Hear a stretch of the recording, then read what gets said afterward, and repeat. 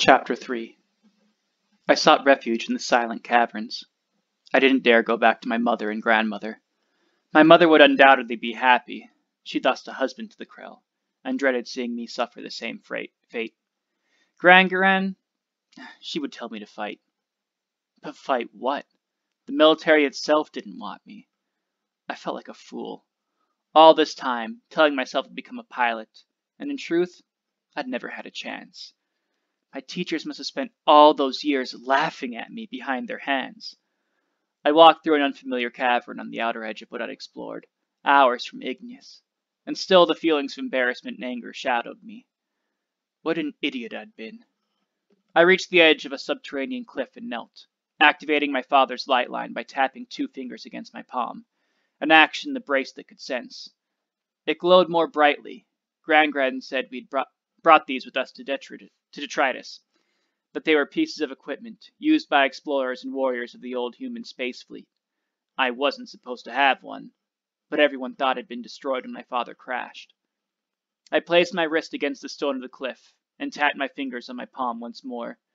This command made an angry line stick to the rock, connecting my bracelet to the stone. A 3-finger tap let out more slack. Using that, I climbed over the ledge, rope in hand, and lowered myself to the bottom. After I landed, a 2-finger tap made the rope let go of the rock above, then snap back into the bracelet. I didn't know how it worked, only that I needed to recharge it every month or 2, something I did in secret by plugging it into power lines in the caverns. I crept into a cave filled with curdy mushrooms. They tasted foul, but were edible, and rats loved them. This would be prime hunting ground, so I turned off my light and settled down to wait, listening intently. I'd never feared the darkness. It reminded me of the exercise Gran taught, where I floated up toward the singing stars. You couldn't fear the dark if you were a fighter, and I was a fighter. I was going to be a pilot. I looked upward, trying to push away those feelings of loss. Instead, I was soaring toward the stars, and again thought that I could hear something calling to me, a sound like a distant flute. A nearby scraping pulled me back. Rat nails on stone. I raised my spear gun, familiar motions guiding me, and engaged a smidgen of light from my light line.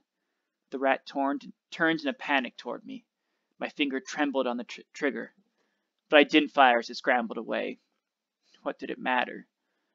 Was I really going to go on with my life like nothing had happened? Usually, exploring kept my mind off my problems. Today they kept intruding, like a rock in my shoe. Remember that your dreams have just been stolen. I felt like I had in those first days following my father's death, when every moment, every object, every word reminded me of him and the sudden hole inside me. I sighed, then attached one end of my light line to my spear and commanded it to stick to the next thing it touched. I took aim at the top of another cliff and fired, sticking the weightless glowing rope in place. I climbed up, my spear gun rattling in its straps on my back. As a child, I'd imagined that my father had survived his crash, that he was being held captive in these endless, uncharted tunnels. I imagined saving him, like a figure from Gran's stories, Gilgamesh, or Joan of Arc, or Tarzan of Greystoke, a hero. The cavern trembled slightly, as if in outrage, and dust fell from the ceiling. An impact up on the surface. That was close, I thought. Had I climbed so far? I took out my book of hand-drawn maps. I'd been out here for quite a while by now, hours at least. I'd taken a nap a few caverns back. I checked the clock on my light line.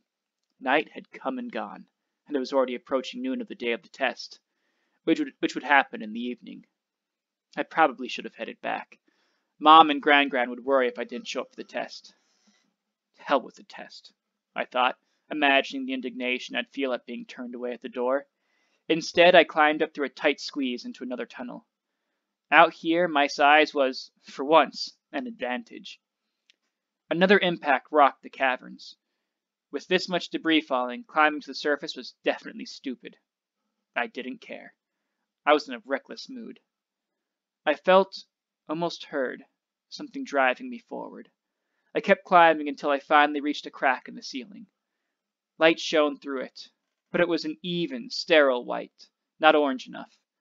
Cool, dry air blew in also, which was a good sign. I pushed my pack ahead of me, then squirmed through the crack, and out into the light. The surface. I looked up and saw the sky again. It never failed to take my breath away. A distant skylight shone down on a section of the land, but I was mostly in shadow. Overhead, the sky sparkled with a shower of falling debris, radiant lines like slashes. A formation of 3 Scout-class starfighters flew through it, watching. Falling debris was often broken pieces of ships or other space junk, and the salvage from it could be valuable. It played havoc with our radar, though, and could mask a Krell incursion. I stood in the blue-gray dust and let the awe of the sky wash over me, feeling the peculiar sensation of wind against my cheeks. I'd come up close to Alta Base, which I could see in the distance, maybe only a 30-minute walk or so away. Now that the Krell knew where we were, there was no reason to hide the base, so it had been expanded from a hidden bunker to several large buildings with a walled perimeter, anti-aircraft guns, and an invisible shield to protect us from debris. Outside the wall, groups of people worked a small strip of something I always found strange. Trees and fields.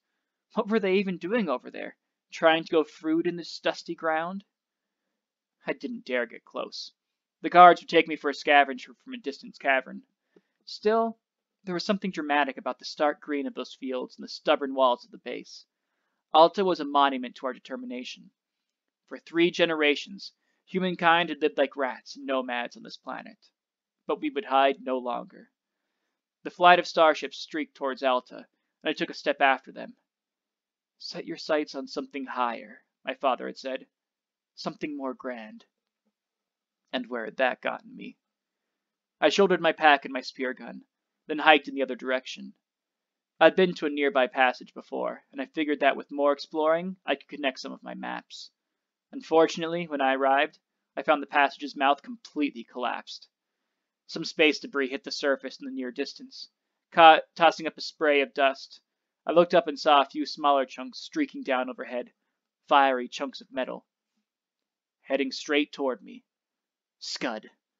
I dashed back the way I'd come. No. The air rumbled, and I could feel the heat of the approaching debris. There! I spotted a small cavern opening in the distance. Part crack, part cave mouth. I threw myself toward it, skidding and sliding inside.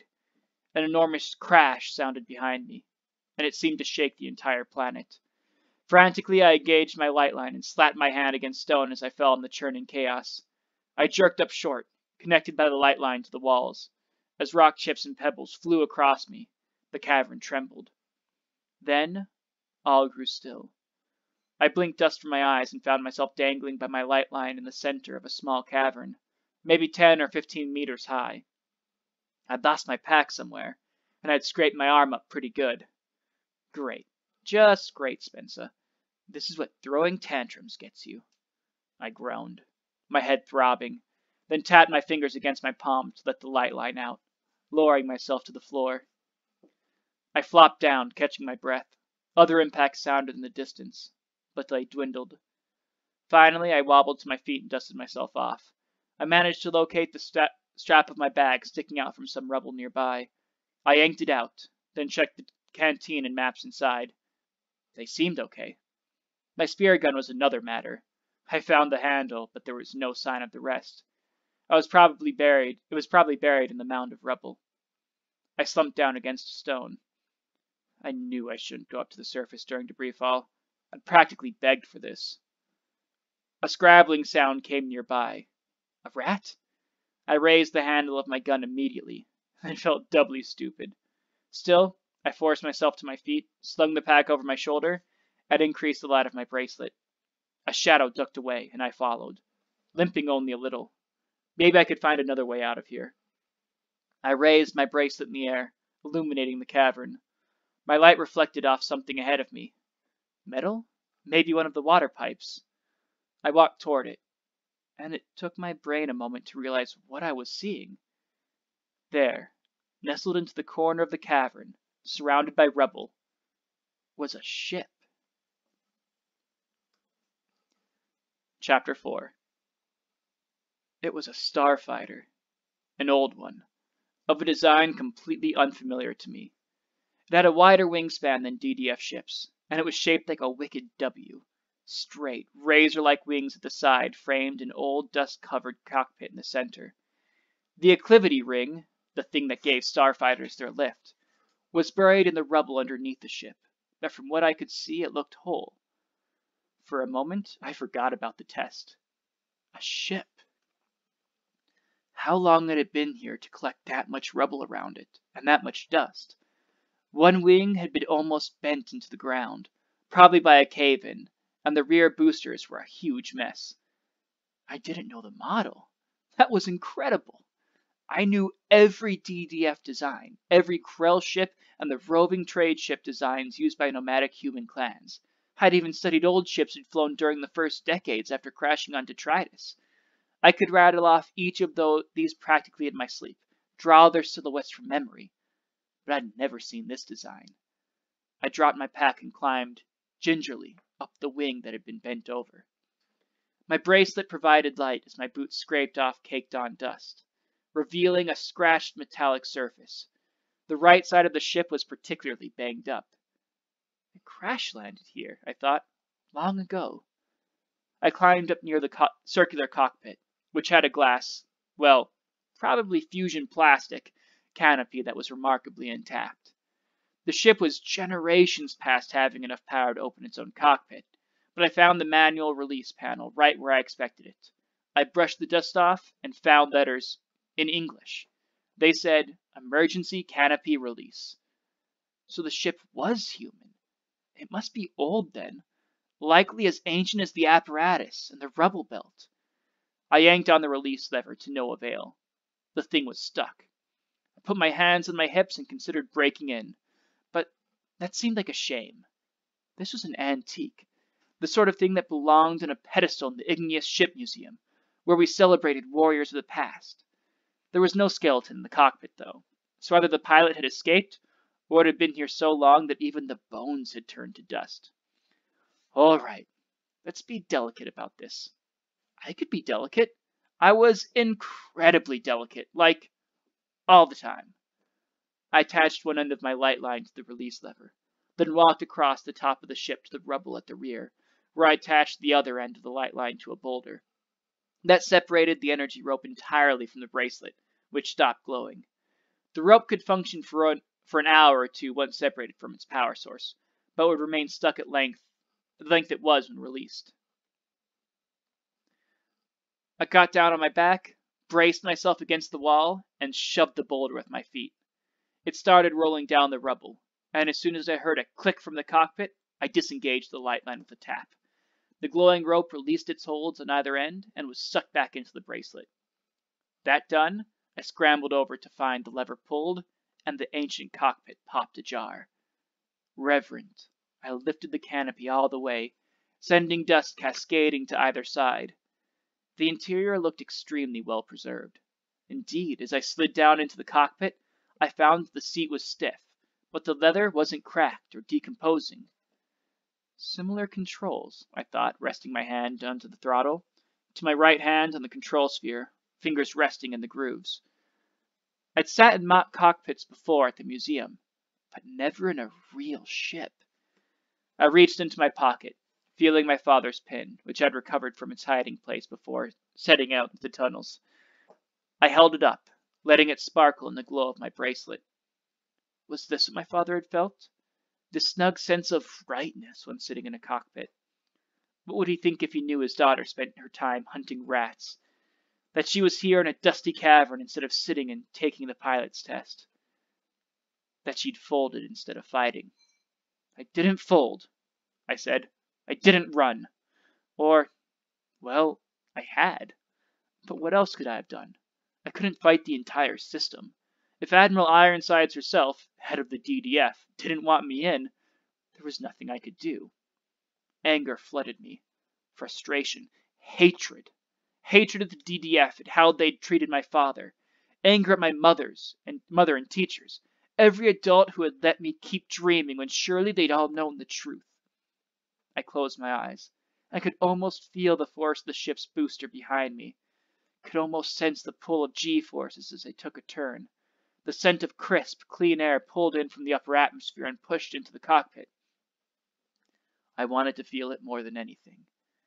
But when I opened my eyes, I was back in a dusty, old, broken-down antique. I would never fly. They'd sent me away. A voice whispered from the back of my mind. What if that is the test? What if they wanted to see what I'd do? Scud. What if Miss Muir had been lying? What if I'd run away for nothing? Or worse, what if I'd just proven that I was a coward, like everyone claimed my father had been? I cursed, checking the clock on my Lightline bracelet. 4 hours. I had 4 hours until the test, but I'd spent almost an entire day wandering. There was no way I could make it back to Igneous in time. Could I? Claim the stars, Spencer, I whispered. I had to try. Chapter 5. I exploded into the testing room like a fighter with its booster on full overburn. I interrupted a tall older woman in a white admiral's uniform. She had chin-length silvery hair, and she frowned at me as I pulled to a halt in the doorway.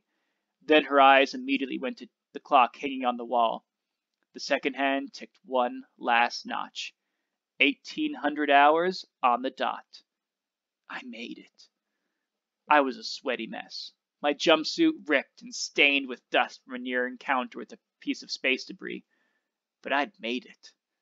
Nobody said a word in the room, which was located in the government buildings at the center of Igneous, near the elevators to the surface. The room was stuffed with desks. There had to be 100 kids here. I hadn't realized there were so many 17-year-olds in Defiant Caverns. And these were only the ones who wanted to test for pilot. At that moment, every single one of them was staring at me. I kept my chin high and tried to pretend that nothing was out of the ordinary. Unfortunately, the sole open desk I spotted was the one directly in front of the woman with the silver hair. Did I recognize her? That face. Scud. That wasn't some junior admiral. It was Judy Ivins Ironsides herself.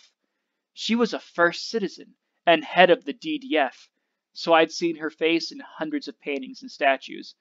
She was basically the most important person in the world. I limped a little as I made my way over and sat down in front of her, trying not to show my embarrassment or my pain. Dashing all this way had involved multiple crazy descents with my Lightline through caverns and tunnels. My muscles were protesting the effort, and my right leg seized up with a cramp the moment I sat down. Wincing, I dropped my pack to the ground by my seat. An aide snatched it and carried it to the side of the room, as you weren't allowed anything at your desk but a pencil. I closed my eyes, but then cracked them as I heard a distinct voice whispering nearby. Oh, thank the homeworld. Rig? I glanced and spotted him a few rows over. He had probably arrived hours earlier, then spent the entire time worrying that I'd be late. For absolutely no reason. I'd arrived with at least half a second to spare. I winked at him, then went back to trying not to scream in pain. As I was saying, the Admiral continued, we are proud of you. Your work and preparation prove you to be the best and most promising generation the DDF has ever known. You are the generation who will inherit the surface. You will lead us to a bold new era in fighting the Krell. Remember that this test is not to prove worthiness. You are all worthy. To field a single flight of pilots, we need hundreds of technicians, mechanics, and other support staff. Even the humble VAT worker is a participant in our great quest for survival. The fighter's booster or wing should not scorn the bolt that holds it in place. Not all of you will pass this test, but by simply choosing to be here, you live up to my lofty expectations of you. And to those who pass, I look forward to supervising your training. I take a personal interest in the cadets. I frowned. She seemed so aloof, so indifferent. Surely she didn't care about me, no matter how infamous my father was. As aides rushed to distribute the tests, Ironsides stepped to the side of the room, near some captains in sparkling uniforms. A short man in glasses whispered to her, then pointed toward me. Ironsides turned and looked at me again, her lips turning down sharply. Oh no. I glanced toward the other wall of the room, where some teachers, including Miss Meir, watched. She saw me, then shook her head as if in disbelief. But I thought I'd figured it out. They were just trying to see if I was truly defiant, right? Anaid deliberately took a test off the bottom of the stack and placed it on my desk. Hesitant, I searched my pockets for a pencil, but found only my father's pen. At a hiss from the side, I glanced toward Rig, who tossed me a spare pencil. Thank you, I mouthed, then opened the test and turned to the first question. Number 1. Explain, with examples of what is made from them, the 14 types of algae grown in the vats and the nutritional value of each. My stomach sank. A question about algae? Yes, the test often included random questions from our schooling, but algae? I flipped to the next page. Number 2. Explain the exact conditions required for optimal growth of algae, not limited to, but including, temperature, water purity, and vat depth. The next was about how sewage was treated. Was that the one, as was the one after that? I felt my face growing cold as I realized all 50 pages were questions about things like algae vats, sewage, or ventilation. These were lessons I'd missed while hunting. I'd shown up in the afternoon classes for physics and history, but I simply hadn't had time to study everything. I looked at Miss Vermeer again, and she wouldn't meet my eyes. So I leaned over and stole a glance at Darla Meebim's test. Hers had a completely different question at the top. Number 1. Name 5 aerial maneuvers you'd perform to dodge a Krell ship that you had in close pursuit. A tight loop, a rolling twin scissor, the Alstrom loop, a reverse backpedal, and a banking roll. Depending on how close they were, the nature of the battlefield, and what my wingmate was doing. I leaned to the side and checked the test of another neighbor, where I spotted some numbers with the words booster and throttle, a question about acceleration and G-forces. Anaid spoke up, loud enough for most people in the room to hear. Be advised that no one sitting next to you will have the same test, so cheating is not only punishable by expulsion, it is useless. I slumped back in my seat, anger boiling inside me. This was complete and utter trash. Had they prepared a special test for me, covering topics they knew I'd been forced to miss? As I stood there, several students rose and walked to the front of the chamber. They couldn't be done already, could they? One of them, a tall, well-built young man with brown skin, short curly black hair, and an insufferable face, handed the Admiral his test. From where I was sitting, I could see it was blank, except for his name. He showed her a pin, a special pin, blue and gold, the pin of a pilot who'd fought at the Battle of Alta. Children of first citizens, I thought. All they had to do was show up and fill in their names, and they'd be given automatic entry into flight schools. There were 6 of them today, each one getting a free slot that could have gone to other, harder-working students. One by one, the 6 left, and the Admiral dropped their unfinished test in the desk by the front wall. Their scores wouldn't matter, just like my score didn't matter. Dia's words returned to me. You don't really think that the daughter of Chaser fly for the DDF, do you? I tried anyway, furious, holding my pencil so tightly I broke the tip and had to get a replacement. I scrawled on my stupid test. Each question felt intended to break my will. Algae vats, ventilation, sewage.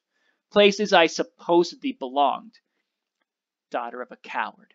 She's lucky we don't just toss her into the vats. I wrote for hours, emotions dogfighting within me. Anger fought naive anticipation. Frustration fought hope. Realization shot down optimism. Number 14. Explain the proper procedure if you think a vat of algae might have been contaminated by a coworker.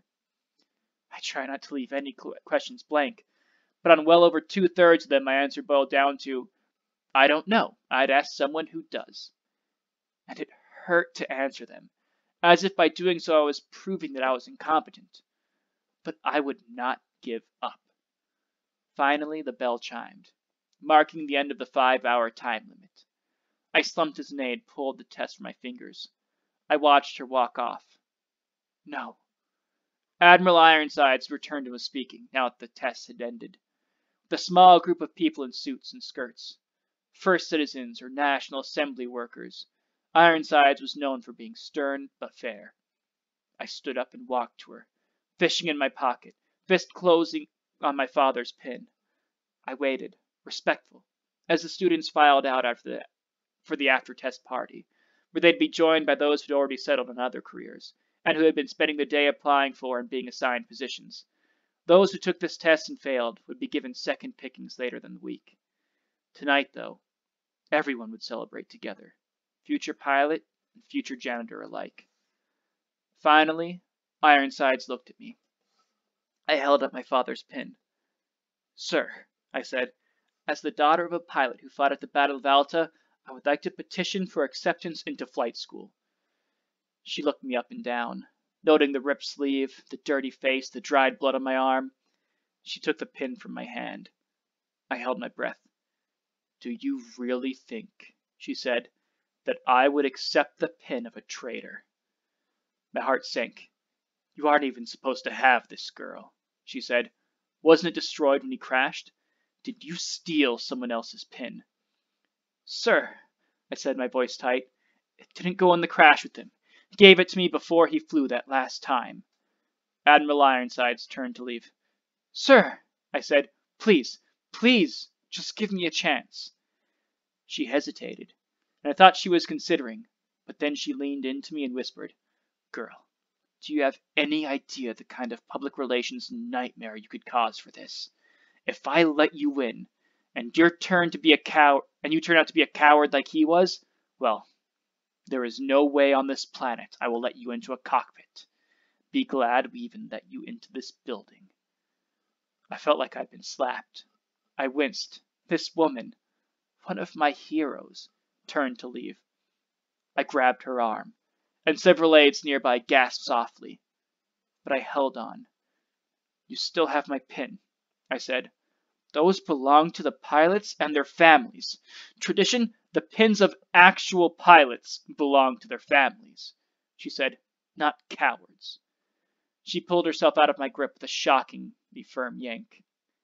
I could have attacked her. I almost did. The heat was rising inside me and my face felt cold. Arms grabbed me from behind before I could do it. Spin, Riggs said. Spencer, what are you doing? She stole it. She took my father's. I trailed off as the Admiral walked out with her collected attendants. Then I sagged into Riggs' grasp. Spencer, Riggs said, let's go to the party. We can talk about it there. How do you think you did? I think I did terribly. Spencer? I pulled away from him and trudged back to my desk, suddenly feeling too exhausted to stand. Spin? He asked. Go to the party, Rig, I whispered. But leave me alone. Please, just let me be by myself. He never did know how to deal with me when I got like this, so we hovered about, then finally trailed off, and I sat alone in the room.